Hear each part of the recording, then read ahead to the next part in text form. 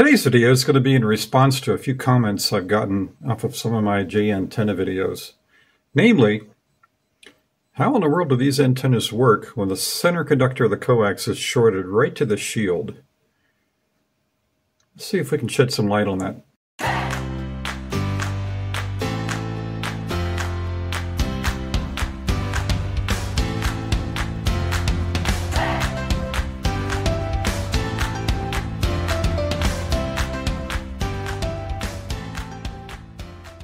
Okay, so as I mentioned, this is in response to a few comments I received on my G antenna builds, where somebody looked at this little arrangement and said, how does that even work?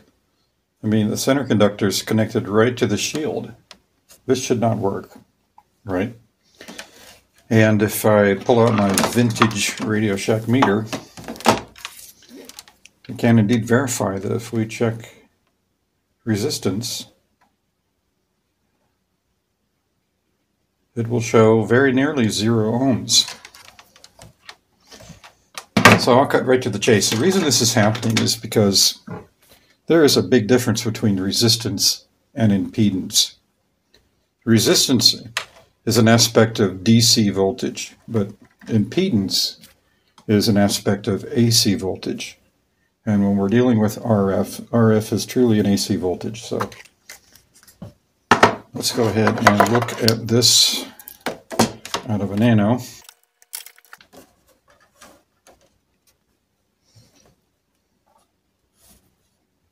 So you can definitely see that this does become an antenna at, in this case, 644 megahertz. So it does indeed work. And the question is, how does it work? So in order to understand how this is working, we're going to have to talk a little bit about quarter wavelength stubs and how they apply to antennas in the building of antennas. But before we even do that, we're going to have to talk about AC a little bit. So the thing about an AC waveform that we have to understand is phase shifts. In order to understand phase shift, we need to kind of break down what's going on in a sine wave. So you have a typical sine wave. It looks something like this. So an alternating current waveform, sine wave. And what we need to understand is, as far as antenna building is concerned, we're mostly concerned with quarter wavelength slices of that waveform. So from here to here in a sine wave is what we call 90 degrees. And then from here to here is another 90 degrees.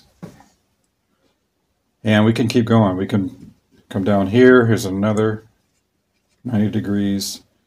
And then when we get back where we started, we have another 90 degrees. And if you add all this up, we're at 360 degrees. And why is that important? Well, whenever you go 360 degrees in just about anything, you end up back where you started. So indeed, if we were to continue this waveform on, it would just repeat itself.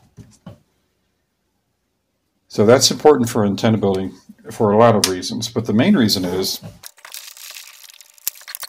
when we build let's say we build a quarter wave vertical antenna. Let's make it a ground plane.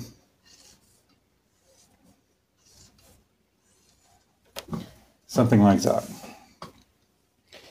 And when we run our transmission line to it, the transmission line is going to come up and the shield is going to attach to the radials and our mast, and then the center conductor is going to come up and attach to that vertical quarter wavelength piece of wire or aluminum tubing or what have you. And things in radio happen in quarter wavelength intervals.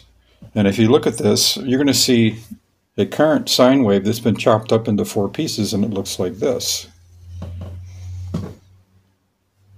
So this is 90 degrees. And something interesting happens in a 90-degree selection or slice of a sine wave, and that is at the bottom where the current is highest, we have 0 volts.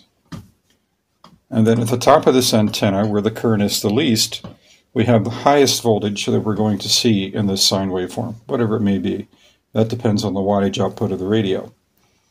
But that's also a resonant quarter wavelength antenna, and it will always be this way. And the opposite is true of current. So at the base of the antenna, we're going to have high current, and at the top of the antenna, we're going to have low current. And this quarter wavelength of wire is going to be resonant at a specific frequency only, or odd multiples of that frequency. For instance, if you cut an antenna to be resonant on 2 meters, or 150-ish megahertz, it's also going to be resonant on 70 centimeters, which is the third harmonic of that frequency. The only thing that would happen is instead of having a quarter wavelength, we would have 3/4 of a wavelength. Like that. So a quarter wavelength is a resonant structure in radio.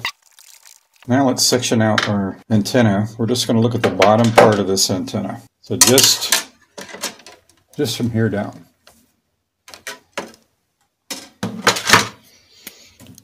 What that looks like is that. This is what we call a quarter wavelength stub. Stubs are always made of transmission line. It can be twin lead, 2 wires in parallel, which is a transmission line. It can be coax. As long as the wires are in parallel, it becomes a transmission line of a set impedance. In this case, it's unknown, but it doesn't matter. So quarter wavelength stubs, this one just happens to be shorted, resonate at a specific frequency. Let's say that we designed this to be resonant at 150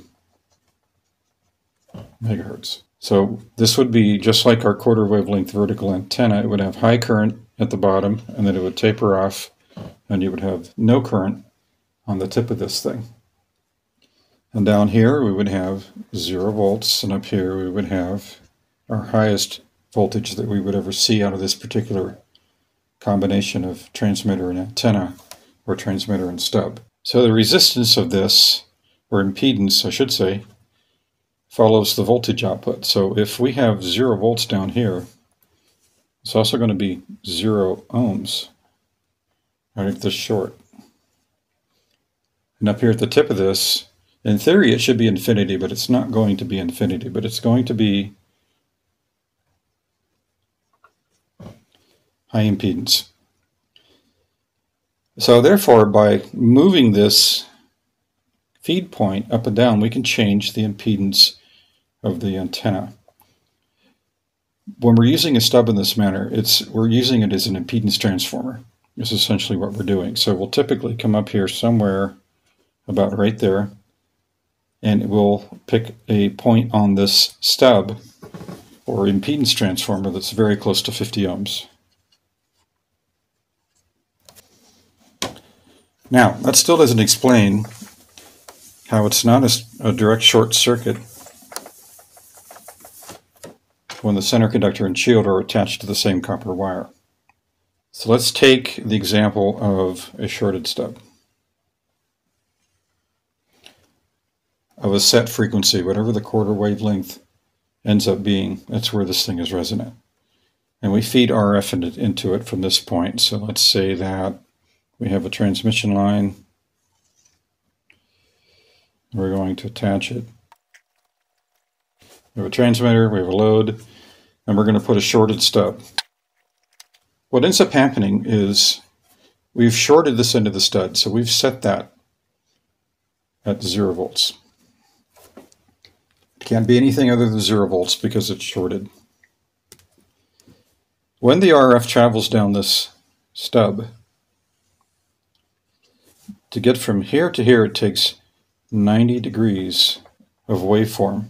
And when it reaches the end of this short becomes 180 degrees of phase transformation. And then on the way back, we have another 90 degrees. And that adds up to 360 degrees. We're essentially back where we started.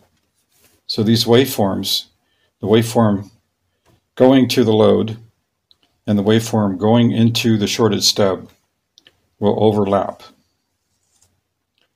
and look like this. And then our stub waveform essentially follows it. So nothing happens. As long as you're transmitting on the frequency that this stub is tuned to, there's no change in the output. However, if let's say we double the frequency of the transmitter, now this stub will no longer resonate, and it will actually be a short circuit, and it will block any RF from getting to our load if it's an exact double of the frequency that we tuned this stub to. However, if we transmit a frequency that's 3 times as great, then everything triples. So instead of having a 90-degree shift here, we're going to have a 270-degree shift. Over here, we'll still have our 180-degree phase change. Up here, it's going to be 270 degrees. And if you add all that up, 720 degrees. And 720 degrees just happens to be 360 times 2. So we went back to where we started twice. Once again, waveforms overlap, no cancellation. Now what happens if we open this stub up?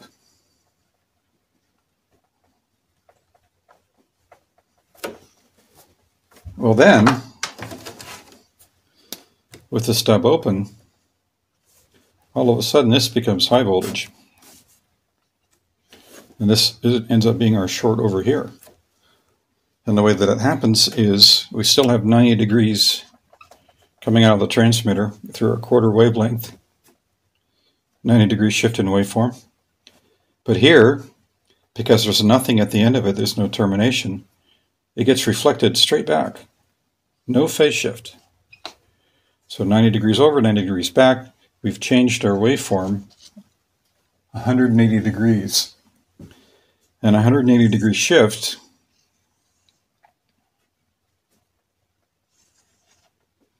would end up looking like this.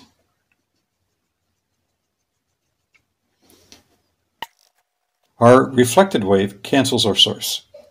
So this would be a dead short at the transmitter if we did this. No RF would pass an open stub if the transmitter was transmitting on the frequency that the stub was tuned to. So stubs can be used as filters. Okay, here's another example of a shorted stub. Okay, in this case, this stub is not hooked to anything. This is a true stub. We haven't turned it into a impedance transformer yet because there's nothing hooked to the end of it. So this one's resonant at 562 megahertz, and you can see the resistance goes up. So we're at 460-ish ohms, right at 562 megahertz. So that's where this particular stub is resonant. And in order to turn it into an impedance transformer, all we have to do is to give it something to drive. And now all of a sudden we have an antenna at 580 megahertz. This thing would radiate RF just fine. So now it's an impedance transformer. Without this connected, it would prevent a very, very high impedance to the transmitter. Everything that was being transmitted into this antenna would get reflected back to the transmitter, or very nearly everything. If we drive it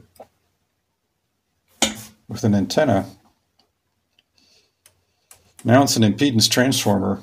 Most of that energy is being sent through to the antenna, and the antenna will radiate at 580 megahertz. So that's a shorted stub. Now you can do this with an open stub. So in this case we have an open stub.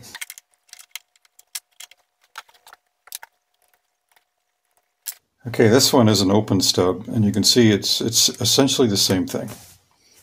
Because in this case, the lowest resistance point on the antenna is where the coax attaches. So it's still a perfectly viable stub, even though there's no direct connection. Which begs the question, could you make a J antenna without the J and just directly drive off of this open stub, a radiator, and would it work? And the answer is yes, it would. So it is possible to make it is possible to make an antenna off an open stub as well. It's still acting as an impedance transformer. It's just we don't have that short. Now, why don't we do it that way? And the answer to that is there's some good reasons to have the antenna shorted to ground, both the center element or center conductor of the coax and the shield shorted to ground. And the main reason is for lightning protection. So if we have a shorted stub and lightning somehow strikes the tip of this antenna, instead of going down the center conductor of this coax to your transmitter and blowing your transmitter up, it's going to short straight to ground because lightning is DC. So lightning is DC. Will that rule out the risk of any damage of your transmitter? Probably not. Still, the simple fact that there's so much voltage can override your transmitter and cause damage, but it's definitely better than not having anything at all. This is essentially the way some lightning arresters are made, just by providing a direct DC short to ground. The other possible benefit of having your radiating element shorted directly to DC ground is in some situations when the wind blows and it's very dry out, you can get static electricity buildup on antennas. And this can be noticed if you hear random popping, surging noises in your transmitter. That's basically high voltage on your antenna that's jumping to ground somewhere. We don't know where that would be, but if you ever hear a random pop or a snap in your transmitter, that's probably static electricity bleeding off the ground somewhere. So with a direct DC short like this, that would be an impossibility. You would not have to worry about that. So there's definite design benefits by having an antenna that's directly shorted to ground. And if you look at my 4-element Yagi, 10-meter Yagi that's up in the air right now, it's got something on it that high gain calls a beta match, but it's essentially a hairpin match. And on that antenna, if we were to look at that in detail, what you would see is you would have the boom of the beam, and then you would have a reflector and two directors, and then you have a driven element. And with a hairpin match, the driven element does not connect to the boom. It's insulated from the boom. And you think, wow, okay, so it's not shorted directly to DC ground, but that's not the case because the hairpin comes off of the ends and directly shorts to the boom of the antenna. So these elements are both shorted directly to ground. And essentially, the hairpin works in creating what we call a shortened stub. So that right there is part of a shortened stub, and so is that.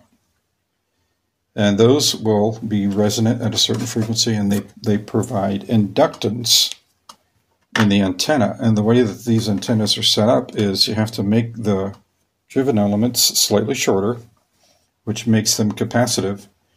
And then we add inductance back in, series inductance with the hairpin. And it gives you a short to DC ground, and it also gets you 50 ohms. Because if you didn't have this, if this were directly connected to the coax, this would actually be somewhere in the neighborhood of 12 ohms, which was too low. We want 50 ohms.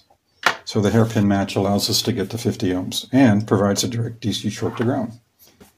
So there you have it. I hope that's helpful.